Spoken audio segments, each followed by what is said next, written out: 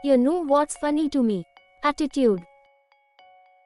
The place of chess in the society is closely related to the attitude of young people towards other game. Bad attitudes will ruin your team. There's always the motivation of wanting to win. Everybody has that. But a champion needs, in his attitude, a motivation above and beyond winning. I will not get very far with this attitude. Success or failure in business is caused more by the mental attitude even than by mental capacities.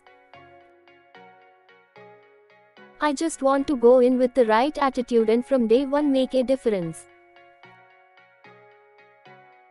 It got very tedious saying the same jokes in the same way with the same attitude. Your attitude, not your aptitude, will determine your altitude.